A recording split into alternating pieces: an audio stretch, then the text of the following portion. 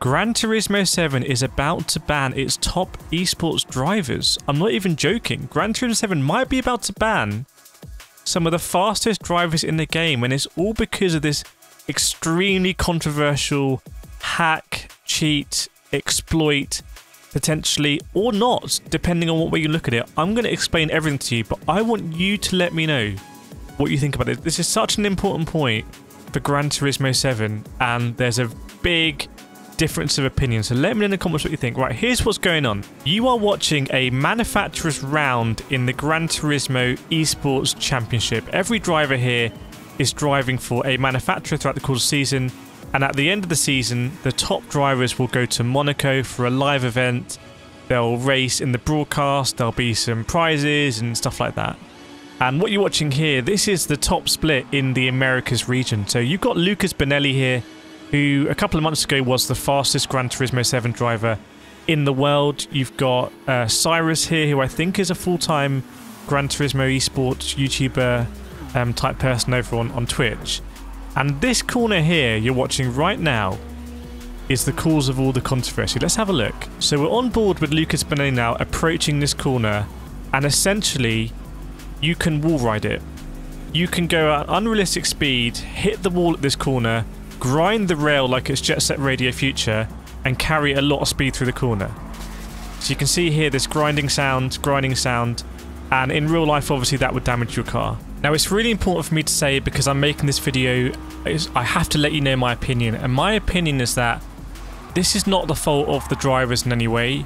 I feel really bad for any drivers that didn't get the result they wanted in this round. I feel really, really bad for any drivers that are not going to go to Monaco because they didn't choose to wall ride. But I also can't really blame the drivers that did the wall riding. It's in the game.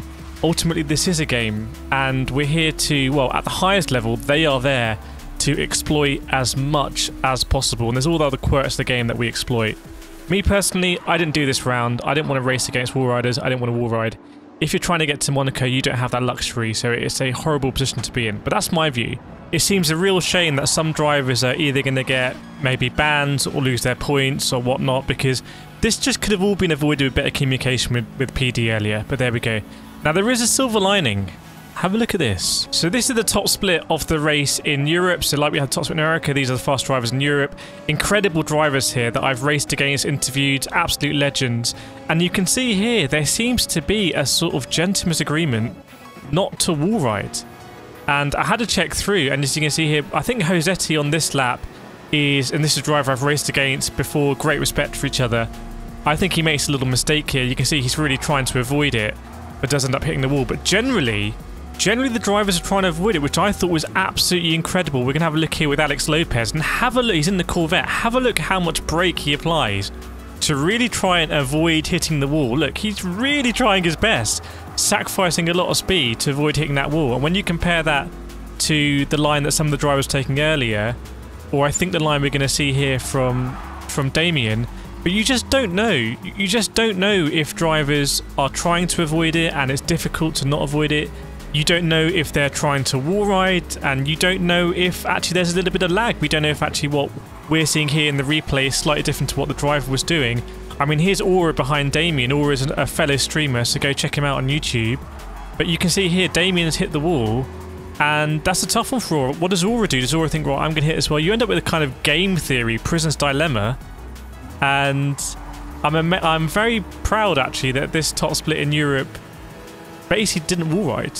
I mean, that is incredible when you think about it. Now, I think as the race went on, and the tyres got a little more difficult, you're bump drafting, it should have been a binary thing by the game. It should be, if you touch that wall, you get a half a second, and if you don't touch it, you don't. I think that's the only way they could have dealt with it, and I know they knew about this beforehand. Well, they should have known about it. It was all over Twitter. There was some really unsavoury stuff at the time as well on Twitter with, you know, streamers accusing other streamers and stuff like that, and it just not really a good look for the game, and it could have been avoided. So let me know what you think about this. My views is that we should really try and avoid this happening in the future. Really, really, really, really, really. But very interested to know your views. Make sure you like, subscribe, let me know what you think, and I'll see you next time.